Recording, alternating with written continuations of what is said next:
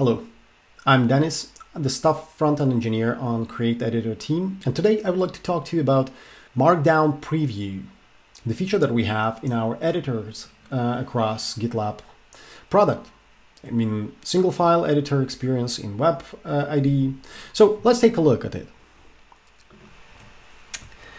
Historically, when we were editing the Markdown files, we have this preview button that clicking which brings us the preview of the file we are editing at the moment. So far so good. The problem is that it also implies the context switching. You either edit or you preview, never together.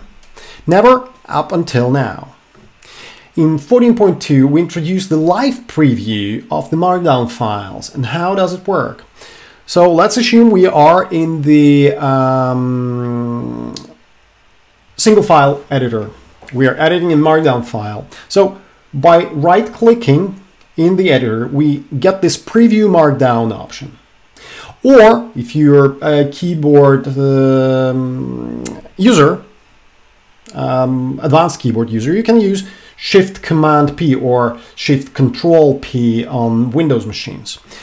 It will half the width of the editor and will show you the live preview of the file you're editing at the moment. Let's see whether it works. And with some delay, just because my machine is doing hard work recording this video, you will see the content being updated here, and it's working very easy. It also supports the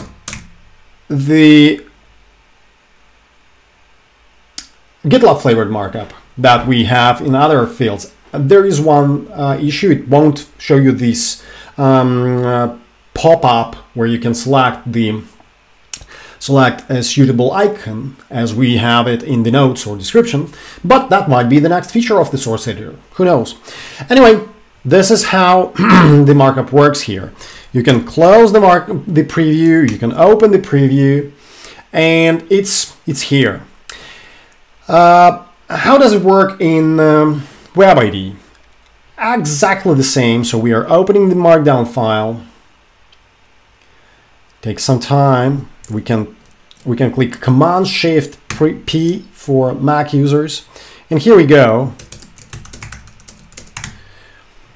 The preview gets updated nearly right away. Again, it takes some time because of my machine is very slow now, but that's how it works. It also works, does an interesting thing. It is pretty flexible. So let's assume while working with the Markdown file, you suddenly realize, oh, it should be the TXT file. And here we go, it's gone. The preview is gone, the syntax highlighting is gone, and the context menu item is gone. So you won't be able to switch the live preview for your text files. If you switch back to the Markdown file, here we go. We are back to normal. Might be not very convenient, not very useful when you already have a file, but where this feature shines is actually when you create a new file. When we create a new file, we don't know whether it's going to be the Markdown or any other type of the files. So naturally, this is the plain source editor that has no Markdown extension enabled. So if we, for example, call it txt, foo.txt, it still won't show anything here. But if we start adding the Markdown markup and rename the file to Markdown, we get the syntax highlighting, but we also get the preview feature.